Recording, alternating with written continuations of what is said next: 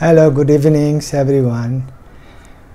Today I will continue about my political analysis about the Middle East. Particularly everyone you know that today the hot item and the hot issues in the Middle East is the tension between the Israel and the Iranian government. And recently both of them are in a very high tension positions and we are not sure what is going to happen the next step. So the general pyojin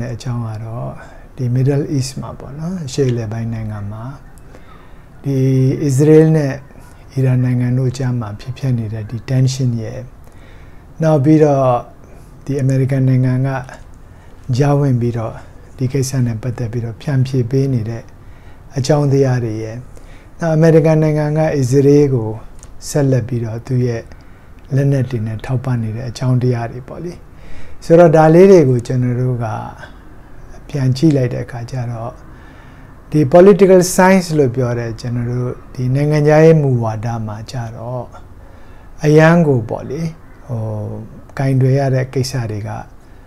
They muere now Nunyan, particularly general the diplomatic, the international diplomacy Suraga. A yango. Nunyanza kind to yare and it had a sheet. Maybe in Bomma, Tauneta, Tade, Piede, Cade, Allah, Lure, Tere, Che Yare. Tavime general the diplomacy lopiore, Tandaman ye ya, Pioja Sojare, Kacharo, a young Nunyan thing will be raw. Town as a Zagalone Gasa, a young body general, Luigi Sanyare, the Arilu the body sheet. General the Tama Hala the Ache Auche Ludansari Twaka Kayaro le general no Tero le general Chero le general Sura Kajaro Amaya Alobo Nangan the Nanganga the Pema Kuna Biogetalo Misa the Pe Yemo the Pe Sure Ponza Mulirine Sasaya the diplomacy the boya international relationship maga Adi the body sheet that go general down the ballpark from Maluebu, Dametandma ye ya, Tanangane Tananga, la Setware Kama, Pure Suare Kama, Aguna Biogetelu, la Nanganaga Forum Dema, International Conference Dema, United Nations Dolo, la di Zakoni Poma, Bioja Suja, Swinijare Kacharo. Aguna Biogetelu, a twinema lonely kind of General Gong on the ballpark, Dame Aboma, General Pioni, the Sunire. Anitariga, Tamuri Pieni Kajaro, Taman Lude Drakada, Longa, Makanzana, Adi Dime Kuna Biogetro, the Rendama, the Aninega Lepoli, the Renego Tempia de Kama, Agu General Zadai Sodolo, Israel Tompia Mude Changu, Dowshout Tempiani de Kajaro, or the Rendamaga, Israel line the la Sure, Tandiari le Winla Data Bot. Dame Kuna Biogetro. Iran Bagane a ye pare the Chelati, Piepo Lame, Palestine Bagane a ye pare Lushamuri, Piepo Lalu, the Janego Tempiare Kajarole, not on the Ludi to a Kajaro, or the Trin the Maha, a Palestinian la, Damamo, Iran Bagala, Sure, Alu, a twiri le Willa Nina Boli, Dayamolo, Diniama Generugale, diplomacy the Boya Boli, Dania Pie. The general the Denza Combo Martin Kacharo, a chain in a chain carrigo like Piro General, 2 year Lashi Zakombo Capiani, Piazza Pia the Akan like Pipiani, a chain Timbiani Pieta Jamro. The Takulong Petanago, Nale Bosuraga, Akuna Piogetlo, 2 year Tamai now can't Johnny will let General Tibolo at the low. She said be pilame the body in a Lashi chin in my body pinny. Darego Polly, the same mamma, General Terichaja, Lela Biro, a la Natome solution bo, Daga Pobiro Nale Nine, Anitari Pillan. Bigger yet, Twinema General Timbiagere, the Kuna Biogere, the Lebanon Mashide, Hezbollah Puegale 2 year rocket, the Donline, Israel Titek Haite, Israel and Winjijo a Madama rocket, the Tida Drajam. Israel cabinet at Twinema Dama, the only deal. Down Yumu, down Kamuna, but the Bizagapio at the low. American နိုင်ငံအနေနဲ့ကလည်းပြီးခဲ့တဲ့ရက်အတွင်းမှာအစ္စရေးကိုကာကွယ်ဖို့အတွက်ကိုသူ့နိုင်ငံကနေနေပြီးတော့ဟာလာဒီကျွန်တော်တို့ဟာလာစစ်သား100လောက်ပါတဲ့ဒီ rocket တွေဒုံးခွင်ဒုံးတွေကိုကင်တွယ်နိုင်တဲ့ဟာလာလေမြန်နေဒုံးတွေနဲ့အတူတူအလွန်ကျွမ်းကျင်တဲ့စစ်သားတွေကိုဆေလွတ်ခဲ့တယ်အယောက်100လောက်ကိုဆေလွတ်ခဲ့အဲ့ဒီတိုင်းမှာ Hezbollah ဘက်ကနဲ့တခါဆေလွတ်လိုက်တဲ့ဒီကျွန်တော်တို့ဒုံးတွေနောက်ပြီးလို့ရှိရင်ကျွန်တော်တို့ဒီခုနပြောတဲ့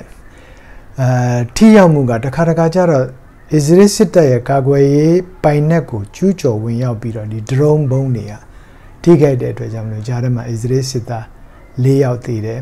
ဒဏ်ရာရခဲ့တဲ့လူတွေလည်းရှိတယ်ဒါတွေကိုလည်းကျွန်တော်တင်ပြခဲ့သလိုပဲဒီရက်တော့အတွင်းထဲမှာလည်းဒီအီရန်နဲ့အစ္စရေးတွေဟာတနိုင်ငံအတွင်းမှာရှိတဲ့သူတို့ကိုထောက်လန်းနေတဲ့ဥပမာအစ္စရေးရဲ့ Moses ထောက်လန်းရေးအဖွဲ့တွေအီရန်နိုင်ငံမှာဘယ်လောက်ထိထိုးပေါက်ဝင်ရောက်နေအီရန်ကဒါတွေကိုပိုက်စိတ်တက်ရှာဖွေနေတယ်လို့ပဲ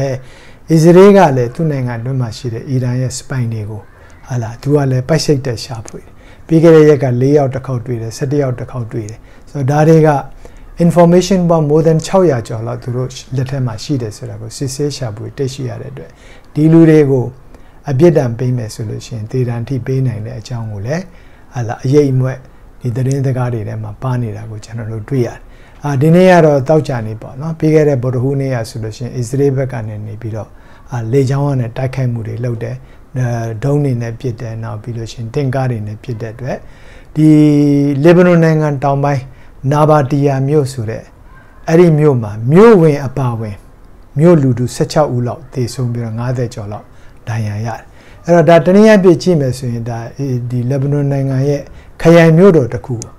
နော်ခရိုင်မြို့တော်တစ်ခုအခုလိုတိုက်ခိုက်မှုတွေဖြစ်လာတဲ့အတွက်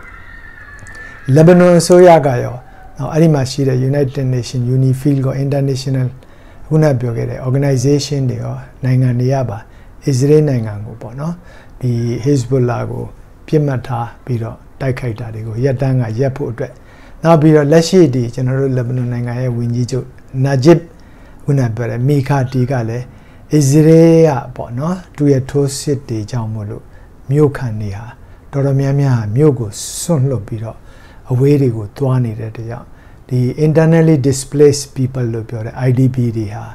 အများကြီးပဲဖြစ်လာတဲ့အတွက်ဒီလို displaced ဖြစ်လာရင်သူတို့အတွက်နေဖို့ထိုင်ဖို့စားဖို့တောက်ဖို့နိုင်ငံတကာကယ်ဆယ်ရေးအဖွဲ့တနည်းအားဖြင့် United Nations ကနေနေပြီးတော့ဒါတွေနဲ့ပတ်သက်ပြီးတော့အကူအညီတွေပေးရမယ်တနည်းအားဖြင့်ဒါဟာ United Nations ကိုဒီကုလသမဂ္ဂကိုတာဝန်ယူတာဝန်ခံထားတဲ့တနည်းအားဖြင့်ဟာလာဒီ security ဒီခုနပြောခဲ့တဲ့ council ထဲမှာပါတဲ့နိုင်ငံတွေကသူ့ရဲ့ကုန်ကျစရိတ်တွေကိုပေးရတော့အမေရိကန်ကလည်းတစ်ဖက်ကနေပြီးခဲ့တဲ့ရက်ကကျွန်တော်ပြောသလိုသူ့ရဲ့နိုင်ငံခြားရေးဝန်ကြီး Anthony Bin Clinton ကအန်တိုနီပေါ့နိသူကလည်းခုနပြောခဲ့သလိုဟာလာဒီအစ္စရေးအစိုးရကိုသူကိုယ်တိုင်တယ်အဗစ်ကိုသွားပြီးတော့တိုက်တာခတ်တိုက်တွေကိုရပ်ပါတော့ဆိုပြီးတော့သူပြောခဲ့ဆိုတော့အဲ့ဒီအတွက်ကြောင့်မလို့ကျွန်တော်တို့ဒီဟာလာဒီအစ္စရေးကာကွယ်ရေးဝန်ကြီးပေါ့နော်သူနာမည်ကကြတော့ဒီ Yoav Gallant ကတော့အဲ့တော့ဒီသူကတော့ဗာပြောလဲဆိုလို့ရှိရင်ဘာပဲပြောပေါ့လေညီနိုင်မှုတွေကျွန်တော်တို့လုပ်ဖို့အတွက်ကိုတော့စူးစမ်းမယ်ဒါပေမဲ့ Hezbollah တွေကိုတော့နောင်ကျင်းအောင်ကျွန်တော်တို့ကဆက်ပြီးတော့တိုက်မှာပဲပေါ့သူတို့ကိုရပ်ဆိုင်းထားမှာမဟုတ်ဘူးဆိုပြီးတော့ပြောတယ်ဒါကြောင့်လဲအခုနဒီနာဘာတီယာမြို့မှာရှိတဲ့ဒီ Hezbollah လို့ယူဆရတဲ့အဖွဲ့အစည်းတွေကိုသူတို့တွေကဆက်လက်ပြီးတော့ပြစ်ခတ်တိုက်ခိုက်နေတာဖြစ်တယ်အဲ့တော့လေဘနွန်နိုင်ငံမှာရှိတဲ့ကုလသမဂ္ဂရဲ့ကိုယ်စားလှယ်ပေါ့တနည်းအားဖြင့် Janie Hanis Plus Chat ကလည်းသူကလည်းပြောလဲဆိုလို့ရှိရင်ဒီအယက်သားတွေရဲ့အဆောက်အုံတွေအယက်သားတွေကိုထိခိုက်နေတာများနေတယ်ပေါ့နော်ဖြစ်နိုင်လို့ရှိရင်ခင်ဗျားတို့ဒါတွေအကုန်လုံးကိုအဖွဲ့တွေအားလုံးကနော်အကုန်လုံးကအပြစ်ခတ်ရက်ဆဲလိုက်ပါတန်တမန်ရေးရဒါတွေကိုညှိနှိုင်းဆောင်ရွက်ဖို့အခြေအနေတွေရောက်နေပြီဆိုပြီးတော့သူတို့တွေကပြောတဲ့အတွက်ကြောင့်မလို့ဒါပေမဲ့ဒီကြားထဲမှာပဲအစ္စရေးကတစ်ဖက်ကပြောနေတဲ့ကြားထဲမှာပဲလေဘနွန်မှာရှိတဲ့ Hezbollah အဖွဲ့ကလည်းသူတို့က rocket တွေနဲ့ပြန်ပြီးအစ္စရေးကိုပစ်ခတ်တယ်အကြိမ်90လောက်ပစ်ခတ်တယ်ဆိုပြီးတော့အစ္စရေးဘက်ကနေပြောတယ်အစ္စရေးကလည်းအဲ့ဒီအခါကျတော့သူ့ရဲ့ missile ဒုံးတွေနဲ့ပစ်ခတ်တာကိုကျွန်တော်တို့တွေ့ရတာပေါ့ဒါလက်ရှိအခြေအနေကငြိမ်းချမ်းသွားတယ်ဆိုတာမရှိသေးဘူးညီတိုင်းဆွေးနွေးပွဲတွေကလည်းမဖြစ်လာသေးဘူးတိုက်ပွဲတွေကဆက်လက်ဖြစ်နေတာကိုကျွန်တော်တို့တွေ့တယ်အဲ့တော့အဲ့ဒီအချိန်အတွင်းထဲမှာပဲအီရန်နိုင်ငံကနေနေပြီးတော့အမေရိကန်ကိုသတိပေးတယ် Israel မှာ American နိုင်ငံရဲ့တပ်သားတွေမချထားပါနဲ့နော် American ကနေနေပြီးတော့ Israel အတွက်ကို TAD လို့ခေါ်တဲ့ပဲ့ထိန်းတက်ထားတဲ့ missile ဒုံးခွင်းဒုံးစနစ်နဲ့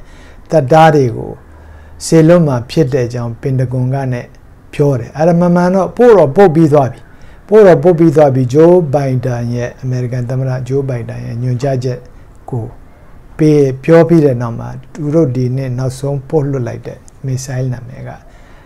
THAAD လို့ခေါ်တယ် THAAD THAAD လို့ခေါ်ဒါကိုပေးဖို့အတွက်ကိုလည်း American ကာကွယ်ရေးဝန်ကြီး Lloyd Austin ကနေနေပြီးတော့အတည်ပြုခဲ့တယ်ဒါကိုပင်တဂွန်ကနေနေပြီးတော့ပြောခွင့်ရတဲ့ဗိုလ်ချုပ် Red Ryder ကနေနေပြီးတော့ဒါကိုကြေညာချက်ထုတ်ပြီးတော့ဒီ Israel နိုင်ငံကိုဒီဒုံးခွင်းဒုံးစနစ်တွေပို့လိုက်ပို့ပြီးတော့တနည်းအားဖြင့်ကျွန်တော်တို့ပြောခဲ့တဲ့အတိုင်းပဲဒါက Israel ကိုဟာလာကာကွယ်ဆောင်ရှောက်ဖို့ American နိုင်ငံရဲ့တနည်းအားဖြင့်အာရပ်နိုင်ငံတွေကိုထိန်းချုပ်ဖို့အီရန်နိုင်ငံတွေကိုထိန်းချုပ်ဖို့ Israel နိုင်ငံဟာမအရှေ့အလယ်ပိုင်းမှာရှိရမယ်ဆိုတဲ့သူရဲ့ policy ကရှိပြီးသားဒါကြောင့် Israel ကို1949ခုနှစ်မှာတည်ထောင်ခွင့်ပေးခဲ့တယ် Israel ကိုဆက်လက်ပြီးတော့အင်အားရှိတဲ့နိုင်ငံတစ်ခုဖြစ်လာစေရန်ဒီနေ့အထိ American နဲ့ဟာလာဥရောပရဲ့တချို့နိုင်ငံတွေဟာဒီနေ့အထိသူ့ကိုကာကွယ်ဆောင်ရှောက်ပေးခဲ့တာကိုကျွန်တော်တို့အားလုံးသိအဲ့တော့အဲ့လိုပေးလိုက်တဲ့အတွက်ကြောင့်မလို့အီရန်နိုင်ငံသားရေးဝန်ကြီးAbbas Araghchi ကသူကနေနေပြီးတော့ဒီလူမှုမီဒီယာပေါ့နော်တနည်းအားဖြင့် Facebook တွေပါရတယ် American ကိုသူသတိပေးတယ်သူတို့အနေနဲ့ဒီနေ့ဘုံပေါင်း180ကျော်200နီးပါးလောက်ပြစ်ခတ်ပြီးသွားပြီเนาะအဲ့ဒီလို Israel ဘက်ကနေနေပြီးတော့ဆက်လက်ပြီးတော့သူတို့ကိုပြင်ဆင်ပြီးတော့တိုက်ခိုက်ဖို့တုံ့ပြန်ဖို့အတွက်ကိုလုပ်မယ်ဆိုလို့ရှိရင်သူတို့လက်တာကိုရက်ဆိုင်မှာမဟုတ်ဘူးသူတို့မှလည်းအင်အားတွေအများကြီးစုဆောင်းထားပြီးသားဖြစ်တယ်သူတို့ဘယ်လိုတုံ့ပြန်မယ်ဆိုတာကိုလည်း American လည်းသိစေရမယ်ဆိုပြီးတော့သူတို့ကအဲ့ဒီဟာနဲ့ပတ်သက်ပြီးတော့ပြောခဲ့တာကိုကျွန်တော်တို့တွေ့ရတယ်ဒါပေမဲ့ဒီကြားထဲမှာပဲ American ရဲ့နိုင်ငံခြားရေး policy ရကခုနကကျွန်တော်တို့ပြောခဲ့သလို Israel နိုင်ငံကိုအရှေ့အလယ်ပိုင်းမှာထားတယ်ဆိုတာချိန်ခွင်ညီမျှဖို့အတွက်ရည်ရွယ်ချက်နဲ့ဒီအာရပ်တွေကိုထိန်းချုပ်ဖို့သူတို့ရဲ့အင်အားတွေကိုထိန်းချုပ်ဖို့အတွက် Israel ကိုအလွန်ခိုင်မာတောင့်တင်းတဲ့ဒီနိုင်ငံအဖြစ်နဲ့သူတို့ထားတယ်တနည်းအားဖြင့်သူ့ရဲ့ base တစ်ခုထားတဲ့သဘောပဲဖြစ်ဆိုတဲ့အခါကျတော့သူကနေနေပြီးတော့ဒီ Israel ကနေနေပြီးတော့ခုနအီရန်တွေကခုနကဘုံနေနဲ့ rocket တွေနဲ့ပစ်တဲ့အတွက်အီရန်ကိုပြန်လဲပြီးတော့ Israel ကတုံ့ပြန်တဲ့အခါမှာအီရန်ရဲ့ nuclear facility တွေကျွန်တော်တို့ပြီးခဲ့တဲ့ရက်တွေမှာဆွေးနွေးခဲ့တယ်အဲ့ဓာတွေကိုထိမဲ့ခိုက်မဲ့ဆိုရင်ခုနကကျွန်တော်တို့ပြောခဲ့သလိုတော်တော်များများပြဿနာတွေဟာဇက်တိုက်ဖြစ်ပေါ်လာဖို့အကြောင်းတရားတွေရှိတဲ့အခါကျတော့ American က Israel ကိုခဏမှာเนาะအီရန်နိုင်ငံရဲ့ nuclear facility တွေအီရန်နိုင်ငံရဲ့ရေနံနဲ့ပတ်သက်တဲ့သူ့ရဲ့ခုနရေနံချက်စက်ရုံတွေရေနံထုတ်တဲ့လုပ်ငန်းတွေရေနံတင်ပို့တဲ့လုပ်ငန်းတွေအဲ့ဓာတွေကိုလုံးဝမတိုက်ဘူးဆိုပြီးတော့မတိုက်ရဘူးဆိုပြီးတော့ Israel ကိုအတန်တန်မှားခဲ့တယ်မှားတဲ့အတွက်ကြောင့်မလို့နောက်ဆုံးမှာ Israel ဘက်ကနေနေပြီးတော့ American နိုင်ငံကိုအခုနပြောခဲ့လို့ဂတိကဝတ်သူပေးခဲ့တဲ့အတွက်ကြောင့်ကို American နိုင်ငံရဲ့အစိုးရဘက်ကနေအမီမဖော်ထုတ်ထားတဲ့အရာရှိကြီး2ယောက်ကနေနေပြီးတော့ AB သတင်းဌာနကို Israel ကဂတိပေးလိုက်တယ်ပေါ့နော်အဲ့တော့ဒီ Israel ကဂတိပေးလိုက်တဲ့စကားကခုနပြောခဲ့သလိုဘလောက်ပဲဂတိပေးပေါ့အဲ့တော့ AB သတင်းဌာနကပြောတာကအခြေအနေအပေါ်မှာမူတည်ပြီးတော့ဒီဂတိဟာပြောင်းလဲသွားနိုင်တယ်တဲ့။ဘာကြောင့်လဲဆိုတော့အားလုံးသိတဲ့အတိုင်းအမေရိကသူ recently မှာဒီ THAAD ဆိုတဲ့ခုနပြောခဲ့သလိုဒီဒုံးခွင်းဒုံးစနစ်ကိုပေးလိုက်။အဲ့ဒီ THAAD ဒုံးခွင်းဒုံးစနစ်ရဲ့အနေအထားကိုကြည့်ရင်သူကဘယ်လောက်ထိစွမ်းအားကောင်းလဲဆိုလို့ရှိရင်ကမ္ဘာလေထုရဲ့အလွန်မြင့်တဲ့နေရာကလာတဲ့ဒီဒုံးကြီးတွေကိုကာကွယ်ပေးနိုင်တဲ့သူ့မှာဒုံးကြီးကာကွယ်ရေးစနစ်နဲ့အဲ့ဒီစနစ်တွေကိုကင်တွယ်ပေးနိုင်မယ်စစ်တဲ့တရားဟာအခုသူ့ကိုအမေရိကန်အစိုးရကလည်းသူ့ကိုပေးလိုက်တဲ့အတွက်ကြောင့်မလို့ Israel ရဲ့စိုးရိမ်ချက်တွေကိုဟာလာအမေရိကန်နိုင်ငံကဒါကိုတေချာဖို့အတွက်မစိုးရိမ်နဲ့ခင်ဗျားတို့ဒီလိုဒုံးခွင်ဒုံးတတ်တွေလည်းကျွန်တော်တို့ပေးထားတယ်တနည်းအားဖြင့်ကမ္ဘာလေထုမိုင်ပေါင်း3000ကျော်ရဲ့အထက်ကနဲ့ဝင်လာတဲ့ဒီဒုံးခွင်ဒုံးတွေကိုကာကွယ်နိုင်တယ်ဆိုတာဒါတောင်းအခုနပြောလို့အင်အားလွန်ကြီးမားတဲ့ဒုံးတွေဖြစ်တယ်ဆိုတာကိုကျွန်တော်တို့သဘောပေါက်ဖို့တင်အဲ့တော့ American က Israel ကိုသူကအာမခံချက်ပေးထားတယ် you don't worry whenever they are going to attack us, we are going to defend your country. We are going to defend your people. So you don't worry. Just give the assurance. Guarantee pay. So that kacharo aguna dago Israel amakanje peta de so Israel impure amyota longjong ye councilကနေနေပြီးတော့ဒါကိုသူတို့ပြောခဲ့တယ်အဲ့တော့အဲ့ဒီအတွက်ကြောင့်မလို့ဒီ Israel ကဘာကြောင့်ပြန်ပြီးတော့ဒါကိုတုံ့ပြန်ခြင်းလဲဆိုရင်ခင်ဗျားတို့ကြည့်လေတဲ့ခုနပဲကျွန်တော်တို့ဝင်ကြီးချုပ်ရဲ့အိမ်ကိုဟာလာဒီရဆိုဘုံနဲ့ချခဲ့တယ်ဆိုတော့ဒါမဲ့လည်းအမေရိကန်ရဲ့သမ္မတဘိုင်ဒန်ကအစ္စရေးဝင်ကြီးချုပ်ကိုဒါတိုက်သူကတယ်လီဖုန်းနဲ့စကားပြောတယ်ပြောပြီးတဲ့အခါကျတော့အမေရိကန်ရဲ့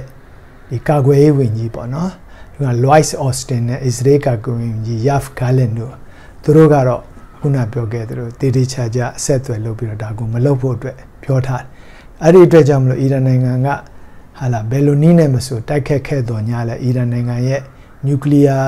facilities တွေရဲ့နောက်ပြီးတော့သူ့ရဲ့ရေနံချက်စက်ရုံတွေကိုမတိုက်ဖို့အတွက်ကိုခုနပြောသလိုသူတို့ဂရီတောင်းတယ်သူကလည်းဂရီပေးတယ်ဆိုပြီးတော့ဒီနေ့လက်ရှိအထိတော့ကျွန်တော်တို့ကြားနေရတယ်ဒါမဲ့လည်းခုနပြောခဲ့သလိုဒီလိုဖြစ်နေတဲ့အခြေအနေတွေကိုနောက်ထပ်အင်အားကြီးနိုင်ငံတစ်နိုင်ငံဖြစ်တဲ့တရုတ်နိုင်ငံယာယီဝန်ကြီးအခုနပြောခဲ့တဲ့ဒီအခုနပြောတဲ့လီယာနဲ့နေပြီးတော့ပြောတာကအီရန်နဲ့အစ္စရေးတို့ရဲ့အခြေအနေတွေကိုကြည့်နေရတာကတော်တော်လေးကိုတင်းမာနေတယ်ပေါ့နော်တင်းမာတဲ့အတွက်ကြောင့်မလို့ပုံမိုပြီးတော့အခြေအနေမဆိုးသွားကြရအောင်ဒီဝမ်ယီပေါ့နော်ဒီတရုတ်နိုင်ငံသားရေးဝန်ကြီးတရုတ်နိုင်ငံသားရေးနိုင်ငံသားရေးဝန်ကြီးဝမ်ယီဆိုရင်ဗမာပြည်မှာမသိတဲ့လူမရှိပါဘူးเนาะအဲ့တော့သူကအစ္စရေးနိုင်ငံနဲ့အီရန်နိုင်ငံရဲ့နိုင်ငံသားရေးဝန်ကြီးတွေကိုသူကဖုံးဆက်ပြီးတော့ပြောတာပေါ့နော်ပြောတဲ့အတွက်ကြောင့်မလို့သူကပြောတယ်ခင်ဗျားတို့တွေသတိထားပေါ့နော်အကယ်လို့အဲ့လိုဖြစ်လာရင်ကျွန်တော်တို့ကလည်းအီရန်နိုင်ငံပေါ်မှာအားထားရတယ်သူရဲ့ရေနံ facility တွေသူရဲ့ဒီ nuclear facility တွေသူရဲ့ဒုံးခွင်ဒုံး facilities တွေဒါတွေကကျွန်တော်တို့ ਨੇ အပြန်အလှန်အဆက်အသွယ်တွေရှိနေတယ်ကျွန်တော်တို့ရဲ့ဟာလာ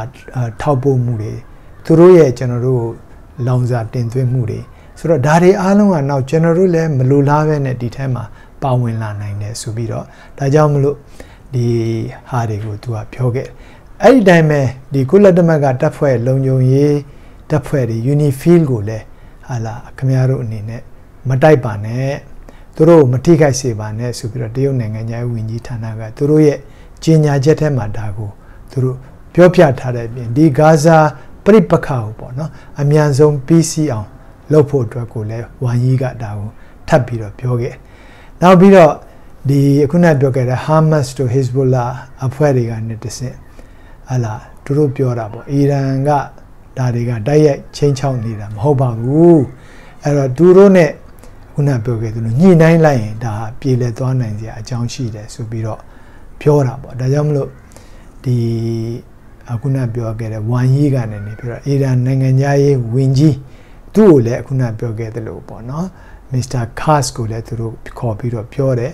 ဘာဖြစ်လို့လဲဆိုတဲ့အခါကျတော့ဒီအီရန်နိုင်ငံအတွင်းထဲမှာအရှေ့အလယ်ပိုင်းနိုင်ငံမှာတရုတ်အလုတ်သမားတွေ2000ကျော်လောက်ဒီမှာအလုတ်လုပ်နေအဲ့ဒါကိုကျွန်တော်တို့တွေ့ရတာပေါ့နော်အဲ့ဒီတရုတ်အလုတ်သမားတွေဟာခုနပြောလို့ဒီအရှေ့အလယ်ပိုင်းနိုင်ငံမှာဒါမကဘူးနော်အစ္စရေးနိုင်ငံထဲမှာလည်းတရုတ်အလုတ်သမားတွေရှိတယ်အစ္စရေးနိုင်ငံအတွင်းမှာတရုတ်ကခုနပြောလို့ဒီနောက်တစ်ခုကအစ္စရေးကိုနိုင်ကလည်းတရုတ်ကိုဝမ်ယီကိုပြောတာပေါ့နော်ခင်ဗျားတို့ဘက်ကလည်းအီရန်ကိုရှင်းရှင်းပြောရမယ်ဗျာခင်ဗျားတို့လူတွေ2000ကျော်ကျုပ်တို့နိုင်ငံအတွင်းမှာရှိတယ်ရုတ်တရက်ဟိုဘက်ကရော့ကက်နဲ့ချန်ခင်ဗျားလူလည်းထိနိုင်တယ်အဲခင်ဗျားတို့သူတို့ကိုလည်းပြောအဲ့တော့တရုတ်ကိုအစ္စရေးကလည်းမြတ်မြတ်တတ်တာဖြစ်ဖို့အတွက်ကိုသူပြောတာကိုကျွန်တော်တို့တွေ့ရတယ်အဲ့ဒီတော့ကြောင့်မလို့ဒီနေရာမှာတရုတ်ကလည်းတစ်ဖက်ကကြိုးစားတယ်လို့ပြီးခဲ့တဲ့ရက်အတွင်းမှာနော်ဒီအန်တိုနီဘလင်ကန်ကနေနေပြီးတော့အစ္စရေးနိုင်ငံတယ်အဘိဒ်မြို့ကိုသွားပြီးတော့အစ္စရေးကိုနားချတယ်ဒါကျွန်တော်ပြီးခဲ့တဲ့ရက်ကပြောခဲ့ဟာလားဒီစစ်ပွဲကိုရက်တန်းကရက်လိုက်ဒီဟာမတ်စ်တွေနဲ့ပါလက်စတိုင်းတွေနဲ့ငြိမ်းချမ်းရေးစကားပြောဖို့အတွက်ကိုတန်နေပြီဆိုပြီးတော့သူအဲ့လိုပြောပြဆိုဆက်2ရက်လောက်အဲ့ဒီမှာနေပြီးတော့သူဆွေးနွေးပြီးတဲ့နောက်မှာ ကာတာနိုင်ငံကိုသူကထွက်သွားလိုက်အဲ့တော့ကာတာနိုင်ငံမှာဒီကာတာနိုင်ငံကိုအုပ်ချုပ်နေတဲ့စော်ဘွားပေါ့ဗျာဒီစော်ဘွားကြီးခုနပြောလို့ရှိတ်ဘင်ဟာမတ်အယ်သာနီနဲ့သူကတွေ့ဆုံခဲ့တယ်အဲ့ဒီဘင်ကိုကာတာနိုင်ငံရဲ့ဝန်ကြီးမိုဟမ္မဒ်အယ်သာနီနဲ့လည်းသူကတွေ့ဆုံပြီးတော့ဟာလာခုနပြောခဲ့တဲ့ဒီအဲ့နိုင်ငံမှာရှိတဲ့အာရဗ်နိုင်ငံရဲ့တခြားသောတာဝန်ရှိတဲ့ဥမာ UAE တို့အဘူဒါဘီတို့ဟာလာဒီကာတာတို့ဟာလာနောက်ပြီးတော့ဒီကူဝိတ်တို့အီဂျစ်တို့အဲ့ဒီကခုနပြောလို့ဒီအရေးပါတဲ့ပုံကိုယ်တွေလည်းအဲ့ဒီမှာရှိတယ်သူတို့နဲ့လည်းတွေ့ပြီးတဲ့အခါကျတော့သူတို့ကိုကြတော့ဗာပြောလဲဆိုတော့အခုနပြောခဲ့တယ်လို့ပါလက်စတိုင်းနေနဲ့အစ္စရေးတွေနဲ့တယောက်နဲ့တယောက်ပြစ်ကြခတ်ကြလောက်ကြတယ်အားလုံးလည်းခင်ဗျားတို့ကျွန်တော်တို့သိတယ်အဲ့တော့ဒီပြဿနာကိုဆက်ပြီးတော့ရှေ့ဆက်မဖြစ်ရအောင်ညီတိုင်းဆွေးနွေးပွဲလေးတွေလှုပ်တင်တယ်အဲ့တော့လှုပ်တင်တဲ့အတွက်ကြောင့်မလို့လောလောဆယ်တော့ပါလက်စတိုင်းတွေကတော်တော်များများထိခိုက်နာကျင်နေတဲ့ဆေးရုံတွေလည်းခုနပြောလို့ပျက်စီးကုန်တယ်လူတွေလည်းအများကြီးသေကုန်တယ်ပေါ့နော်အဲ့တော့အဲ့ဒီအတွက်ကြောင့်မလို့ကျွန်တော်တို့ဘက်ကနေနေပြီးတော့ဟာလာဒီအမေရိကန်ဒေါ်လာတွေတန်းပေါ့132သန်းအထိကျွန်တော်တို့ခုနပြောလို့အကူအညီပေးမယ်ဒုက္ခရောက်တဲ့လူတွေကိုပြန်လည်ပြီးတော့ဟာလာလှုပ်ဖို့အတွက်ကိုပြောတယ်တစ်ချိန်တည်းမှာပဲသူကလည်းပြင်သစ်နိုင်ငံကလည်းအဲ့ဒီဝင်ကြီးကလင်တန်ရဲ့ကာတာနိုင်ငံကိုသွားတဲ့ခရီးစဉ်အတွင်းမှာလည်းသူကလည်းခုနပြောခဲ့တဲ့အစ္စရေးနိုင်ငံနဲ့ပါလက်စတိုင်းဟာမတ်စစ်ပွဲတွေကြောင့်ဖြစ်တဲ့အချိန်မှာဒီဟာနဲ့ပတ်သက်ပြီးတော့ငြိမ်းချမ်းရေးဆွေးနွေးပွဲတကူပဲရစ်မြို့မှာပြင်သစ်နိုင်ငံပဲရစ်မြို့မှာလှုပ်ဖို့အတွက်ကိုသူကလည်းဒီနေ့ဒါကိုလုပ်မယ်ဆိုပြီးတော့ပြောတဲ့အခါသက်ဆိုင်ရာနိုင်ငံကကျွန်တော်တို့ဒီဟာလာဒီတန်တမန်တွေကိုဖိတ်ခေါ်ပြီးတော့ဒီငြိမ်းချမ်းရေးဆွေးနွေးပွဲတခုကိုသူတို့ကျင်းပခဲ့တာကိုကျွန်တော်တို့တွေ့ရတယ်ဆိုတော့ဒီဆွေးနွေးပွဲအတွင်းမှာအဓိကဒီထဲမှာရေနံအများဆုံးထုတ်တဲ့ဒီဆော်ဒီအာရေဗျနိုင်ငံကိုလည်းသူတို့ကဖိတ်ခေါ်ခဲ့တယ်ဖိတ်ခေါ်ပြီးတော့ဆော်ဒီအာရေဗျနိုင်ငံနဲ့ကာတာနဲ့ပူးပေါင်းပြီးတော့အမေရိကန်နဲ့ပူးပေါင်းပြီးတော့အမှန်ပြောရမယ်ဆိုဒီကာတာတို့ကူဝိတ်တို့ဘာဟရိန်းတို့အဘူဒါဘီတို့ဆော်ဒီအာရေဗျတို့ဂျော်ဒန်တို့ they all are the ally of ဒီအမေရိကန်နိုင်ငံရဲ့ဟာလာဆွေးနွေးဘက်တွေဖြစ်တယ်လို့သူတို့ရဲ့အခုနပြောခဲ့တဲ့မိတ်ဆွေတွေနိုင်ငံတွေမိတ်ဖက်နိုင်ငံတွေဖြစ်တာကိုလည်းကျွန်တော်တို့တွေ့ရတယ်။ဒါကြောင့်မလို့ဒီနေရာမှာဝင်ကြီးဘင်ဒီကလင်တန်ကနေနေပြီးတော့ဟာလာဒီဆွေးနွေးပွဲကိုသူကာတာရဲ့ရှိတ်တွေနဲ့ပေါင်းပြီးတော့ဒီနေရာမှာဒါကိုခုနပြောခဲ့တယ်လို့ရဆိုင်ကျွန်တော်တို့လည်းကူညီမယ်ခင်ဗျားတို့လည်းဝိုင်းပြီးတော့လုပ်ပေးပါဆိုပြီးတော့သူတို့ပြောတယ်အဲ့ဒီလိုပြောနေတဲ့အချိန်တွင်းထဲမှာပဲ Hezbollah ဘက်ကနေနေပြီးတော့သူတို့ကကျွန်တော်ခုနပြောခဲ့သလိုဘုံ rocket 50လောက်ဆေလွတ်လိုက်တဲ့အခါမှာအဲ့ဒီအချိန်မှာအစ္စရေးကဘာလုပ်လဲဆိုတော့ Hezbollah တွေဘေရွတ်ရဲ့တောင်ပိုင်းမှာ Hezbollah တွေလက်နက်တွေထုတ်တယ်ဆိုတဲ့စက်ရုံသူတို့ကထင်တယ်ပေါ့ဒီကနဲ့လက်နက်တွေထုတ်တယ်ဆိုတဲ့စက်ရုံလေချောင်းကနေလာပြီးတော့ပြစ်ခတ်သွားတာကိုတွေ့တယ်အဲ့လိုပြစ်ခတ်တဲ့အတွက်ကြောင့်မလို့ဒီနေရာမှာလက်ဘနွန်စစ်သား3ယောက်လောက်သေဆုံးသွားတယ်အဲ့တော့အဲ့ဒီမှာကျွန်တော်တို့ကပြန်ကြည့်လိုက်တဲ့အခါကျတော့ဒီဟာက Hezbollah တွေရဲ့စခန်းမဟုတ်ဘူးလက်ဘနွန်နိုင်ငံစစ်တပ်ရဲ့အခုနပြောခဲ့တဲ့ဒီ rocket တွေထိမ့်တဲ့စခန်းဖြစ်တာကိုတွေ့ရတယ်လက်ဘနွန်စစ်သားတွေသေဆုံးသွားတဲ့အတွက်ကြောင့်မလို့ဒီနေရာမှာလက်ဘနွန်ကနေနေပြီးတော့လေဒီအစ္စရေးကိုအခုနပြောခဲ့သလို Hezbollah မဟုတ်တဲ့နေရာမှာဘာကြောင့်လာပြီးတော့ပြစ်တာလဲဒါလက်ဘနွန်စစ်သားတွေထိခိုက်ကုန်ပြီဟောအဲ့ဒီလိုပြောတဲ့အခါကျတော့လက်ဘနွန်နိုင်ငံရဲ့အနေအထားကလည်းဘယ်လိုဖြစ်နေလဲဆိုတဲ့အခါကျတော့အခုနပြောခဲ့သလိုဟိုမရောက်ဒီမရောက်အမှန်လက်ဘနွန်ကိုလည်းအမေရိကန်ကတနည်းအားဖြင့်သူ့ကိုလည်း support လုပ်ထားတာအမေရိကန်နိုင်ငံရဲ့ company တွေတက္ကသိုလ်တွေခုနပြောခဲ့သလိုစီးပွားလုပ်ငန်းတွေအများကြီးလက်ဘနွန်မှာရှိဒီလိုဟာမျိုးအစ္စရေးကဖြစ်တယ်ခတ်တယ်တိုက်တယ်ဖြတ်တယ်ဆိုတဲ့အခါကျတော့တော်တော်များများအမေရိကန်နိုင်ငံသားတွေဒီအစ္စရေးကအခုလိုဘုံနေနဲ့မချခင်ရင်အမေရိကန်ကကြိုတင်ကြေညာပြီးသားအဲ့နိုင်ငံမှာရှိတဲ့အမေရိကန်နိုင်ငံသားတွေယူရိုပီယန်နိုင်ငံသားတွေကိုအဲ့ဒီနိုင်ငံကနေပြီးတော့ထွက်ခွာဖို့အတွက်ကိုကြိုတင်ပြီးတော့သတိပေးခဲ့အားလုံးလည်းထွက်သွားပြီးတဲ့နောက်ပိုင်းမှာမှသေချာပြီဆိုတဲ့အခါကျတော့မှအစ္စရေးကမိမိရဲ့စစ်စင်ရေးတွေကိုလုပ်တဲ့အတွက်ကြောင့်မလို့ဒီနေရာမှာအစ္စရေးဘက်ကနေနေပြီးတော့အခုလိုဟာမျိုးတနည်းအားဖြင့်ပြောရမယ်ဆိုလို့ရှိရင်တော့ဒီလက်ဘနွန်မှာရှိတဲ့ Hezbollah တွေကိုအစ္စရေးရဲ့ပြစ်ခတ်ခြင်းတွေကရက်စဲမှမဟုတ်တဲ့အပြင်ထိုနည်းအတိုင်းပဲ ဒီ Hezbollah ဘက်ကနဲ့ပြစ်ခတ်နေတဲ့ဒုံးတွေကလည်းခုနပြောခဲ့သလိုရက်စဲမှာမဟုတ်ဘူးပေါ့တနည်းအားဖြင့်ဒါကအပြန်အလှန်ဖြစ်နေတဲ့သဘောဖြစ်တဲ့အတွက်အဲ့တော့နားထောင်နေတဲ့ပရိသတ်တွေအနေနဲ့ဒီအရှိလက်ပိုင်းဒေတာရဲ့အခြေအနေဟာတော်တော်ကိုရှုပ်ထွေးတဲ့အပြင်ကိုဒီထဲမှာပါဝင်ပတ်သက်နေတဲ့နိုင်ငံတွေကလည်းတော်တော်လေးကိုခုနပြောခဲ့သလိုစုံစုံလင်လင်ဖြစ်နေတဲ့အတွက်တတိထားပြီးတော့ကျွန်တော်တို့နားထောင်မှသာလျှင်ဒါကပို့ပြီးတော့နားလေသဘောပေါက်နိုင်တဲ့အနေအထားရှိပါတယ်ပေါ့နော်အဲ့တော့အဲ့ဒီအတွက်ကြောင့်မလို့ဒီနေရာမှာကျွန်တော်ခုနပြောခဲ့တဲ့အတိုင်းအမေရိကန်နိုင်ငံကဒါကဆက်ပြီးတော့ဖြစ်နေမယ်ပြဿနာဖြစ်နေမယ်ဆိုဒီအစ္စရေးကိုထောက်ခံဖို့ထောက်ပံ့ပေးဖို့အတွက်ကအမေရိကန်ကဘီလီယံနဲ့ချီတဲ့ငွေတွေကုန်ကျမှာဖြစ်တဲ့အတွက်ကြောင့်တနည်းအားဖြင့်ရွေးကောက်ပွဲကလည်းနီးနေတော့အမေရိကန်ဒါသူ့ကိုခဏပြောတယ် you stop မင်းတို့ရက်လိုက်ပါတစ်ဖက်ကနေနေပြီးတော့လူသားချင်းစာနာမှုအကူအညီပေးဖို့အတွက်ကုလသမဂ္ဂကတစ်ဖက်ကအတင်းအဓမ္မတိုက်တွန်းနေတော့အမေရိကန်ဘက်ကနေ130နဲ့2သန်းကိုပေးဖို့အတွက်ကိုသူကခုနပြောခဲ့သလိုသဘောတူညီပြီးတော့အခုကျွန်တော်တို့ပြောတဲ့အတိုင်းပဲနောက်ကာတာနဲ့တနည်းအားဖြင့်ပြောရမယ်ဆိုလို့ရှိရင်အမေရိကန်နဲ့ကာတာတို့ကဒါမိတ်ဖက်နိုင်ငံတွေဖြစ်တဲ့အတွက်သူတို့ဘက်ကနေဒါကိုကူညီပေးနေခြင်းဖြစ်အဲ့တော့ဒီလိုကူညီပေးနေတာကတနည်းအားဖြင့်ကြည့်မယ်ဆိုလို့ရှိရင်မနှစ်ကအောက်တိုဘာကနေဒီနှစ်အောက်တိုဘာဆိုတစ်နှစ်အတွင်းထဲမှာအမေရိကန်နိုင်ငံကပါလက်စတိုင်းတွေအတွက်လူသားချင်းစာနာထောက်ထားမှုအကူအညီဟာ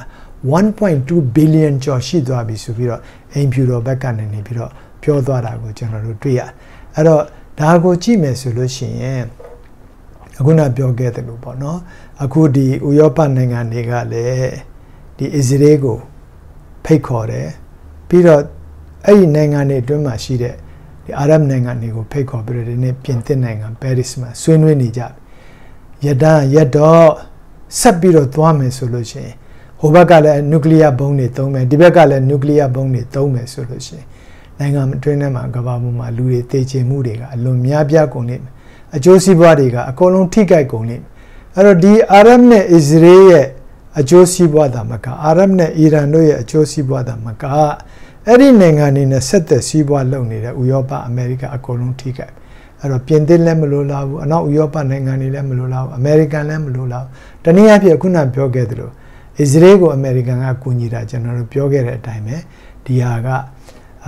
ဒီအလယ်ပိုင်းနိုင်ငံတွေမှာရှိတဲ့အာရပ်နိုင်ငံတွေအီရန်နိုင်ငံတွေကိုသူတို့ကိုအထိန်အဟန့်တစ်ခုအနေနဲ့အစ္စရေးနိုင်ငံကိုဆက်လက်ပြီးတော့အားပေးနေတာဖြစ်တာပေါ့နော်ဖြစ်တဲ့အတွက်ကြောင့်မလို့ဒီနေရာမှာကျွန်တော်တို့ကအခြေအနေအလုံးကိုသုံးသပ်ပြီးကြည့်တဲ့အခါကျတော့အခြေအနေကတော်တော်ကိုခက်ခဲတယ်ရှုပ်ထွေးတယ်အခြေအနေကဘယ်အချိန်မှဘယ်လိုဖြစ်လာမလဲမသိဘူးဒါပေမဲ့နောက်ဆုံးညီကုန်းချုပ်အနေနဲ့ကျွန်တော်တင်ပြချင်တာကတော့အမေရိကန်နိုင်ငံကအစ္စရေးရှီယာနဲ့နေပြီးတော့သူက assurance guarantee တခုကိုသူယူတယ်ခင်ဗျားတို့အစ္စရေးရဲ့နျူကလ িয়ার တွေနဲ့ရေနံချက်စက်ရုံတွေကိုမဖြစ်နဲ့ဟိုဘက်ကလည်းဂရုပေးတယ်ကျွန်တော်တို့မဖြစ်ဘူးအဲ့တော့အဲ့ဒီ assurance လေးတခုကလက်ရှိအခြေအနေမှာနည်းနည်းလေးစိတ်သက်သာမှုတစ်ခုကိုဖြစ်စေတဲ့အပြင်ကိုအမေရိကန်နဲ့သူ့ရဲ့မိတ်ဖက်ဖြစ်တဲ့အာရပ်နိုင်ငံတွေကတစ်ဖက်တစ်လမ်းကနေပေါင်းဝင်လာပြီးတော့ဒုက္ခရောက်နေတဲ့ပါလက်စတိုင်းပြည်သူတွေကိုလူသားချင်းစာနာမှုအရာသူတို့တွေကအကူအညီပေးမယ်အဲ့ဒီအချိန်မှာကုလသမဂ္ဂကျွန်တော်တို့ဒီအဖွဲ့ဝင်တွေဟာလည်းလက်ရှိလောလောဆယ်လီဘနွန်နဲ့ဒီခုနပြောတဲ့ဟာလာဒီဂါဇာကိုပြန်လည်ပြီးတော့ဟာလာထူထောင်နိုင်မှုအတွက်ဆေးရုံတွေဆေးကနေကျောင်းတွေအဆောက်အုံတွေပြန်လည်ထူထောင်နိုင်မှုအတွက်ဒုက္ခရောက်နေတဲ့လူတွေအိုးအိမ်မရှိတဲ့လူတွေအမိုးအကာမရှိတဲ့လူတွေအတွက်ဟာလာဒီအမိုးအကာတွေရရှိဖို့အတွက်ကိုတစ်ဖက်ကနေလည်းဆိုင်းပြနေတာကိုတွေ့တဲ့အတွက်အခြေအနေတွေကဘယ်လိုဆက်ပြီးဖြစ်လာမလဲဆိုတာကိုတော့ဆက်လက်ပြီးတော့စောင့်စားနာတော်ရဆင်မှုအတွက်ကိုပြောကြရင်လည်းပဲညီကုန်းချုပ်လိုက်ပါတယ်အားလုံးရှင်လန်းချမ်းမြေပါစေကျေးဇူးပါခင်ဗျာ